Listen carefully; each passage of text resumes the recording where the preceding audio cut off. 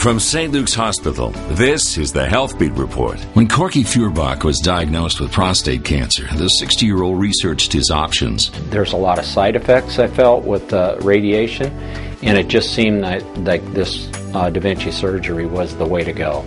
So I made that decision. I stuck with it, and I'm very glad that I did. Prostate cancer is the most common cancer affecting men. Prostate cancer is a disease that doesn't have any symptoms, and so when you treat somebody for prostate cancer, you're not improving any symptoms. Instead, you're giving them symptoms, and so it's nice to try and make those symptoms be for as short a time as possible. FEURERBACH had very little pain after his robotic surgery and stayed one night in a private room at St. Luke's. He's now cancer-free. It's awesome.